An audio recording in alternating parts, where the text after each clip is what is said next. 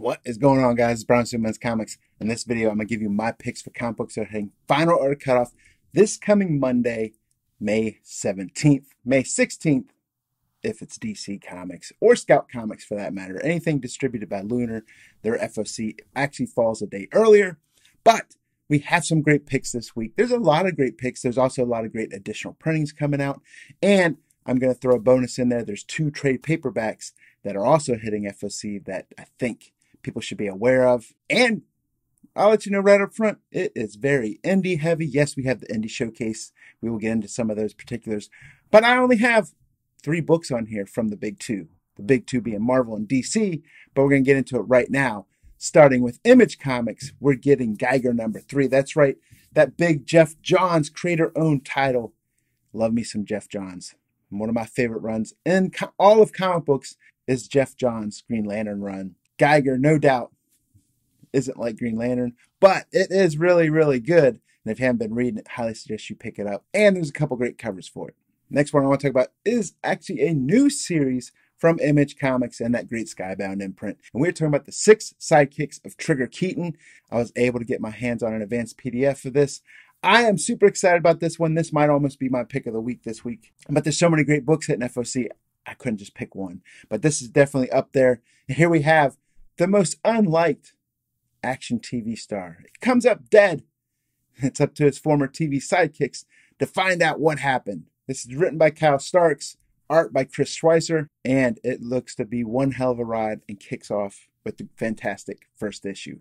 I actually like the cover C on this the best. It just kind of has that, fits the theme of the story, has that like TV movie poster look. So that's what I'm going to pre-order, as well as that cover A. I always like to pick the cover A up, especially when it comes to indie books. Next, back over to Dark Horse. I've been talking about this series since issue 1. When I say issue 1, it's not like it's been that long. This is actually issue 4 of 4, but it's still one of my favorites right now. And we were talking about that God of War. This is that series that bridges the gap between God of War 3 and that new God of War game that came out in 2018. Love, love, love God of War. It's one of my favorite PlayStation games. I've been picking up these God of War comics lately, ever since the first series, all the way up to this newest series. And like I said before, the Dave Raposa covers on each of these issues is absolutely fantastic. I pick it up for cover art alone, but stay for the story. And I still think it's just a matter of time before we get news from Sony that this property is being adapted into, whether it's animated, live action, whether it's TV, whether it's movie. It's on the periphery. It's going to come. I don't have any truth to that. There's a bunch of articles online saying, hey, this is one of the best series to adapt. And I happen to agree with them. And while we're at it, post in the comments, if it gets adapted, say live action, who would you like to see play the man himself, Kratos? I have a pick. It's probably a pick that people don't have on the tip of their tongue. And to me, I would pick WWE NXT star Tommaso Ciampa. Love that guy. And he would make a great Kratos. And getting over to Marvel for a second, we get Web of Spider-Man #1. Yes, another Spider-Man series. But, hey, I like this one. I'm interested in reading it. Here we have Tony Stark opening a brand new science research center. And who gets invited? But Spider-Man. But not only that, this is a science research for those teenage Marvel superheroes. So you never know what's going to pop up there. And it's going to feature some of the favorite faces across the whole Marvel universe. And they're saying that there's new gadgets in this science laboratory or science research center. So you don't know what could happen in this series. You know, is there going to be some new gadget that sticks to some character that character becomes known for? Who knows? It looks like a fun story to read. And I love team books. Teen Titans, Young Justice, Champions. There's some of my favorite books to read. So I'm super excited for this one. But there's another reason why I like this book. There's a variant for this. It's a regular price variant. And it's called the Attraction variant. And what I like about it, I'm a big Disney fan. Disneyland out in California, they are getting ready to open that new Avengers campus out there. And that variant features a cover that highlights that Avengers campus. So you never know what could happen there. Either way, as a Disney fan, I want to pick that cover up just to have to my collection because it's almost like a moment in time, right? Opening that great Avengers campus. That place is going to be huge. I wish Disney World would get it, but unfortunately, with Universal Studios being right there, they have a lot of those Marvel licenses, and it keeps Disney from opening it at Disney World. But either way, I love that cover, and I'm definitely going to be picking that one up. Also from Marvel, we got that whole Heroes Reborn going on. Talked about how I'm not much into the tie-ins for this, but there's one that I'm actually interested in picking up. It's a one-shot, and here we get Heroes Reborn, Night Gwen. Everyone knows Gwen Stacy, whether Spider-Gwen, Ghost Spider, but here we get Gwen as Nightbird. That's right, she's the leading psychiatrist at Ravencroft, but at night, she turns into a winged vigilante hunting down crime. And we want to find out, how did this happen? And why did this happen? And what does Kyle Richmond, the Nighthawk, have to do with it? And in this one shot, she takes on the Jackal. Then from DC Comics, we get that Future State with Future State Gotham #2. People are turning up dead. Everyone believes it to be the new Batman is responsible. And Gotham wants justice. And who vows to answer that call but none other than Red Hood. Big fan of Red Hood. I've been enjoying some of the Future State issues. I haven't been reading all of them, but I have been reading a lot of the Batman ones. I like it because it's usually only 2 issues. I can read 2 issues. I can stick with it for that long. But either way, big fan of Red Hood. But there's also a great regular price Derek Chew variant for this. And one of the big reasons is there's a 1 in 25 art germ variant. And it's not the normal art germ that you see, because a lot of art germ covers that I see is very vibrant and full of color. We get DC sticking with that 1 in 25 black and white, grayed out, whatever you want to call it. They got that. They're sticking with that same theme for this art germ variant. And usually, lately, you might see an art germ variant. It's the regular price variant, but then they have like the variation of that same cover as an incentive. You don't have that with this issue. It's just the 1 in 25 art germ. Pick it up. Or don't. Moving on. Speaking of moving on, that's going to bring us into the indie showcase portion of this video. That's right, brought to you by Black Cape Comics, blackcapecomics.com. You can pre-order all the books talked about in this video, but being huge fans of indie comics like myself, they get the showcase brought to you by them. Love Benjamin at Black Cape. If you guys haven't checked them out, make sure you do so. blackcapecomics.com, as I've said plenty of times. A lot of great comics on there. They got some great store exclusives, and they have some great art prints. But the first one we're going to talk about in the indie showcase is from Boom Studios, Eve #2. First issue sold out so well, we're getting an additional print from that, which I'll talk about in just a few minutes. But this is definitely one title worth mentioning in this video. Everyone I've talked to that has read issue #1, including myself, has actually really enjoyed it. And although issue #1 has sold out and is going to an additional printing, you might want to check with your LCS, check online, see if you can get an issue #1 and get caught up. Issue #2 hits FOC this Monday, so it's still early. You can get caught up on this series and get in on the ground floor for such a great ride. Also sticking with Boom, we get Wind #7. Love that it's gone past that initial 5-issue run, so I'm happy to see that. Boom's been doing that a lot lately. They throw stuff out there and it sticks with the fans, and they're like, just keep going. And I'm a big fan of that. And I'm also a fan, like I said before, with Wind #6. We got that great regular price Gonzalez variant, but there's also a 1 in 25 incentive. So if you like picking up those incentive ratios, this is a great one to pick up. My favorite, of course, is that Gonzalez variant. But what was originally supposed to be just a graphic novel got split up into single issues over right when COVID started to hit, because they wanted to get comics into the hands of fans. And great story.